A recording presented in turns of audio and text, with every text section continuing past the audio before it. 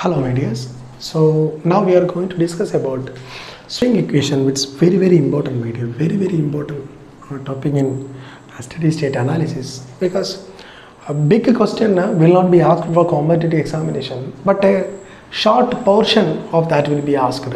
One of that short portion is nothing but swing equation. Directly you can expect swing equation. What is the swing equation? That also you can expect. So what is the concept of swing equation? We will discuss that. See my dears, this is the alternator rotor. This is the alternator rotor. It continuously delivering some power. Okay, it continuously delivering some power. What happened when increasing the speed of the shaft, or we're increasing the shaft torque, what happened? It will run, right? The shaft torque is in anti-clockwise direction. Normally we are taken in such a manner that the machine is rotating in anti-clockwise direction. So the shaft torque will be nothing but what? TSH. And suppose the machine is running normally without any load or without any disturbance. The machine is running smoothly. And due to the shaft torque, the rotor will rotate. And definitely there will be some electrical energy as an output. It will produce some electrical power. Due to that power, if you multiply what? That power into omega, that is radian per second. If you multiply power into angular velocity, you will get the torque. Correct? No? Sorry, torque into angular velocity, you will get the power. That's all. So definitely this THS is in one direction, and T electromagnetic torque, that is TEM, is nothing but my dear electromagnetic torque. I will represent here TSH shaft torque, TEM electromagnetic torque. So if you neglect losses, there will not be any losses in the armature, will not be any frictional, or will not be any windage loss. If you neglect all the losses, my dear, if all the losses neglected under steady state condition,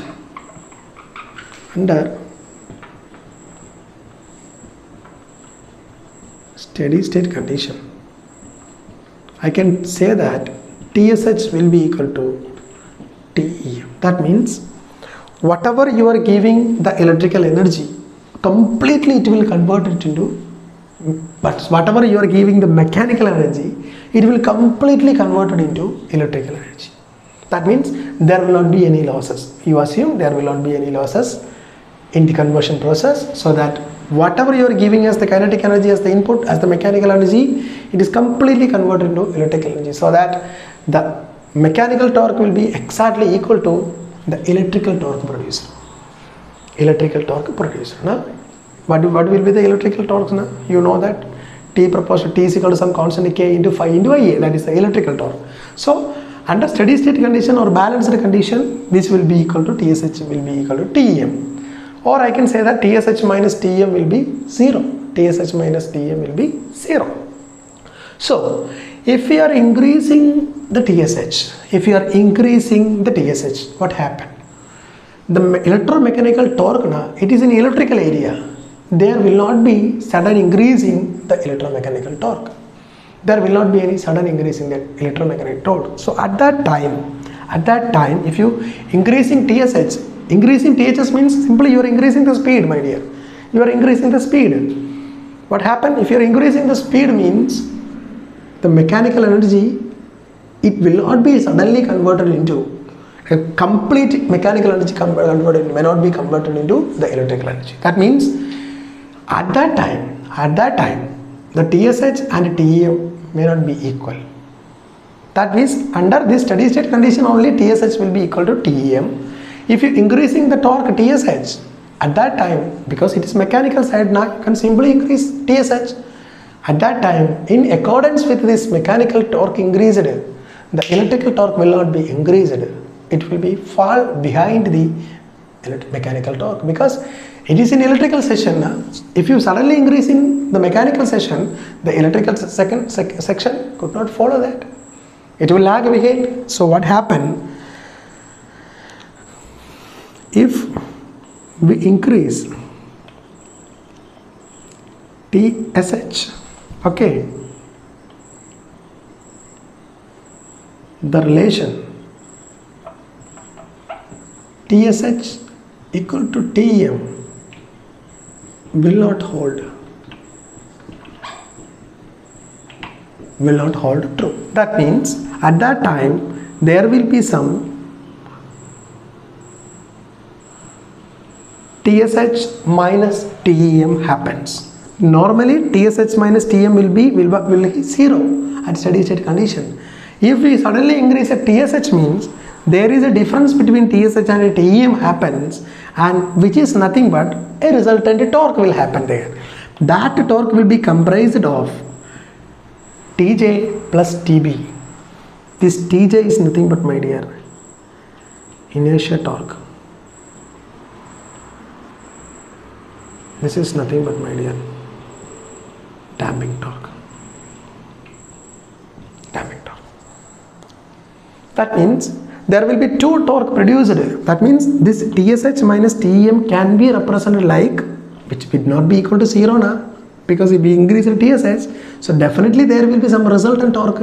That resultant torque can be split again into two, TJ and TB. This TJ is nothing but inertia torque and TB is nothing but damping torque. Actually, this damping torque is nothing but, my dear, this torque will help to damp out oscillation. The increased torque in the rotor angle or rotor is a type of oscillation now. Because I already told you, whenever the rotor moves to its origin, I mean, see, did you remember that figure? I will redraw it again. I'll redraw it again.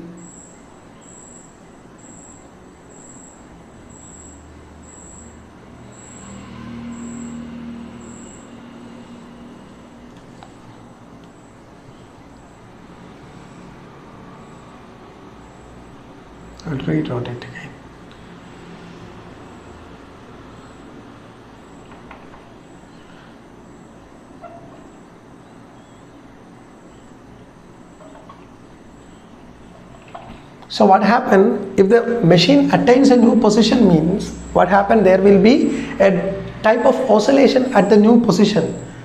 See, suddenly if you switch, listen, very simple manner I will tell you. If someone pushes you, suppose I am here, someone push me, someone pushes me, mean what I do? I will move my movement like this will be my movement now. So at the time of but disturbance, what I feel like this. Okay, steady state. This will happen in the rotor also. Whenever you are giving disturbance in the you are increasing the torque. What happened? The rotor will fluctuate for some time. The rotor will oscillate for some time and it will settle. So the oscillation, that always help to what? See, this damping torque is nothing but, my dear, that oscillation should be itself suppressed. Okay, due to its moment of inertia. So that is nothing but the damping torque, or the torque used for damping out that oscillation is called damping torque. And another torque is nothing but inertia torque. Inertia torque means due to that weight of the rotor try to what? Produce a torque. That is called the inertia torque. See, is it clear? So the sum of these will be the total TSH minus TEM. And in which torque is useful for steady state purpose or the stability purpose? Which torque is useful for stability purpose? Damping torque is useful for stability purpose, because the system will be only stable very quickly if this damping torque act too much faster than this inertia torque now. Then only the system will be more stable as soon as the disturbance occur. So this torque is actually aids stability. It's aiding the stability now. So in worst case analysis, my dear, in worst case, I will do this.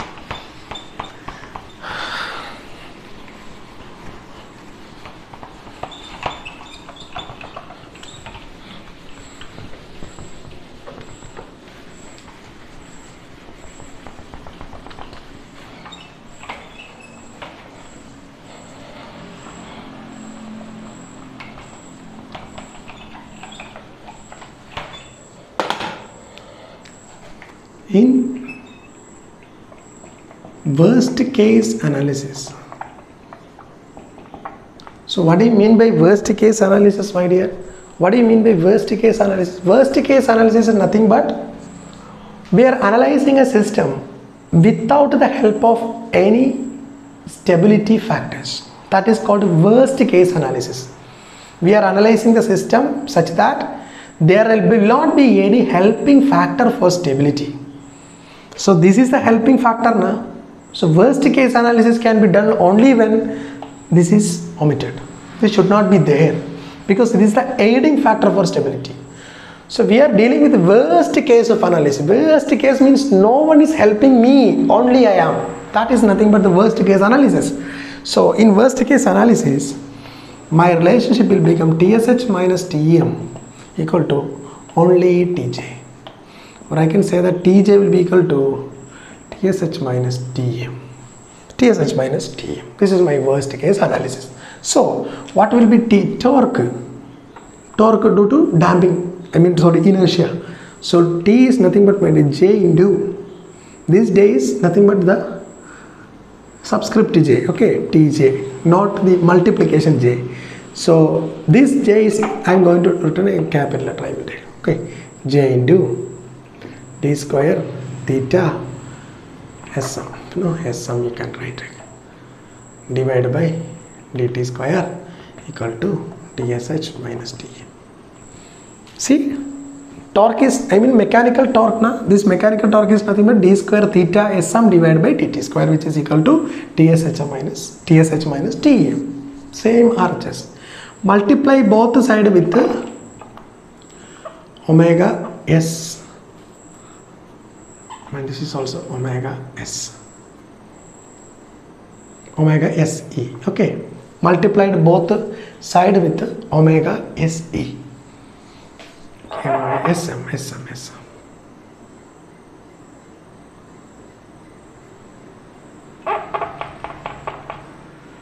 Okay. Multiplied both sides with omega Se. So what I get, my dear? See, J into omega Se here na omega Se. What is omega Se actually? Electrical angular, velocity. Electrical angular velocity is nothing but 2 by P into what? Mechanical angular velocity. Am I correct, my dear? 2 by P into mechanical, because theta electrical equal to P by 2 into theta mechanical, or I can say that theta electrical equal to P by 2 into theta mechanical. Just a minute, my dear, just a minute.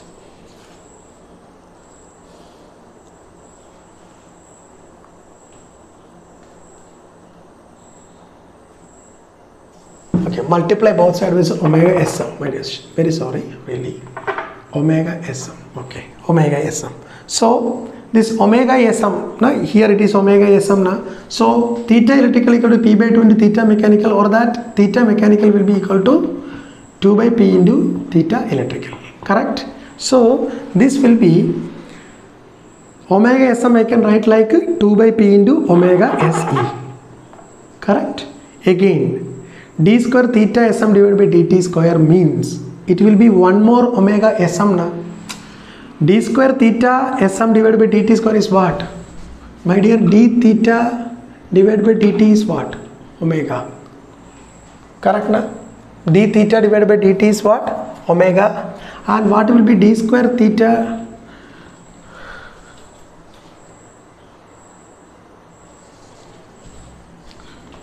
D theta by dt square, dt is equal to what? Omega. So listen. So this theta Sm na, this theta Sm is in mechanical degree. So again convert into electrical degree, but what I get? But equivalent to electrical degree what? 2 by P into theta electrical. So again, if you convert this d square theta Sm divided by dt square into electrical term, you will get one more 2 by P into d square theta E, or theta Se divided by dt square. Is it correct? Which is equal to torque into angular velocity. What is that? Power na. So P SH minus PM. Okay. PSH minus PEM.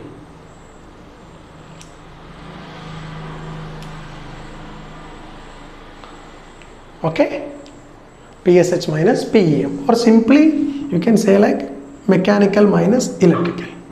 PM minus PE also you can take. PSH means shaft torque, you can represent like PM, or simply PM as simply PE. Okay, you can represent like.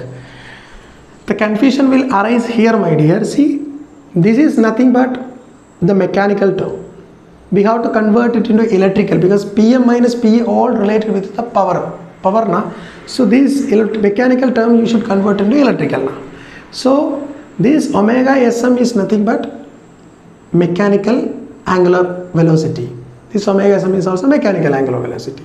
So if you have to convert this into electrical means, what again, only this side we are going to convert J into this omega SM is here na, this into multiply means omega is 2 by pi into omega C, again d square theta SM divided by dt square na. If you convert that theta mechanical into theta electrical is equal to p by 2 into theta mechanical. So mechanical will be 2 by p into theta electrical, so it will be 2 by p into d square theta SC divided by dt is equal to PSH minus PEM. If you multiply TSH into omega SM, you will get PM mechanical power minus electrical power. That's all. Is it clear? So again rearranging this equation, J into 2 by P the whole square into omega SC, okay, into d square theta SC divided by dt square, which is equal to PM minus P. Okay, my dear, is it clear? Okay, so what will be this J into 2 by P the whole square and omega SC? What was that? M into d square theta, simply theta E you can take, theta E divided by dt square is equal to PM minus P. Okay, so let be equation number 1. Take it equation number 1. See, my dear, we have theta equal to, or theta simply theta E is equal to omega S into T plus del. I already explained how this obtained. So what is d theta E divided by dt, which is nothing but what, my dear?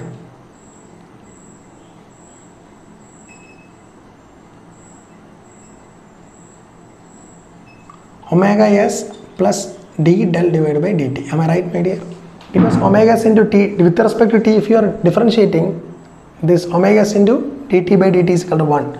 Once more I am integrating d square theta E divided by dt square is equal to this constant, omega S is a constant, so it will become 0 plus d square del divided by dt square. This equation we need. So substitute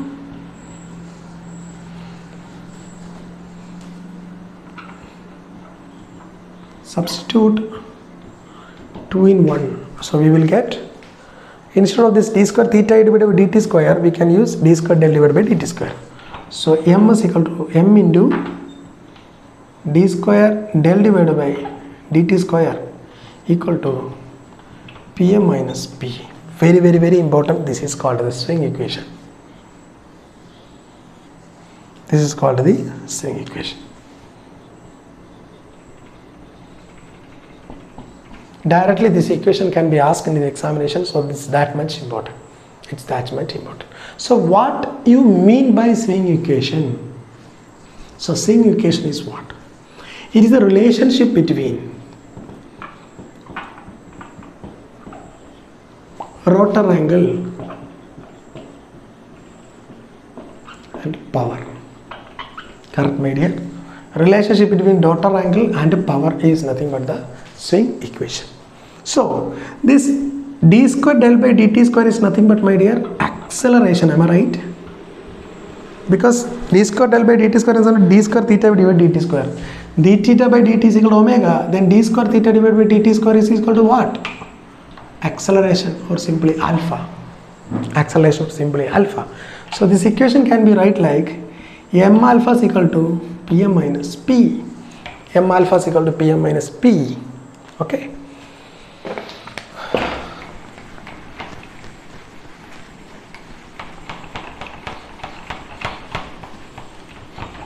So for examination, you just need to remember these equations only. This is for your knowledge, I am saying, on the derivation side and all. Okay. So we have m alpha is equal to Pm minus Pb. So at steady state or equilibrium, equilibrium or no load, simply no load. No load. Okay. No, correct. Steady state is actual or stable is actual. Steady state. At steady state, I can say that Pm minus P is equal to what? 0. Nah? Whatever you mechanical power you are giving, that whole will be converted into electrical energy, so that there will not be any difference between mechanical and electrical powers. So Pm minus P is equal to 0. So I can say that m alpha is equal to 0, or I can say that alpha equal to 0. This alpha is equal to 0 means I can say that d del by dt is equal to constant. Nah? Correct? If you differentiate this once more, d square del by dt square will be 0. You will get constant index differentiator will be 0. Nah? So d del by dt equal to constant implies constant speed. Constant speed. So in a constant speed machine, that means without any disturbance or something, there will not be, that means their alpha is equal to 0 or d delta by dt will be a constant, or speed will be constant. And this is for under steady state condition. This is under steady state condition. Okay. Next, then case 1. Case 1. M alpha greater than 0. That means when Pm greater than P happens, that means increasing the mechanical power, M alpha will be greater than 0. Or I can say that alpha will be greater than 0. Alpha will be definitely 0. Alpha will be greater than 0 means, what it is means? Acceleration. Alpha is equal to acceleration. So positive acceleration. Next case, case 2.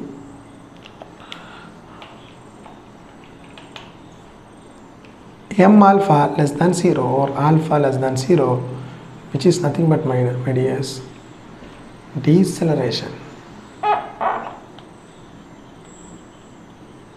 Which is nothing but, my dear, deceleration. Okay, deceleration means nothing but Pm minus P less than 0, or I can say that P greater than Pm. P greater than Pm. It suddenly decreases the speed of the machine. At the same time, the electrical system will not accommodate or adapt with that decreased speed, so that the electrical energy will be higher than the mechanical energy at that time. So that is called the deceleration of the machine. That is called the deceleration of the machine. Okay. So that's all about the saying equation. So the important thing is nothing but, my dear, m into d square del by dt square equal to Pm minus P. The knowledge of m is nothing but what? Gh divided by pi f. That is the connection you should always have. For examination point of view, this equation is the most important thing. Only if you know this equation, you can solve many questions. Okay, when we are dealing the problems, I will tell you. Okay, don't worry. So that's all about the Singh equation, my dear. That's all about the Singh equation. Okay. Is it clear? So thank you.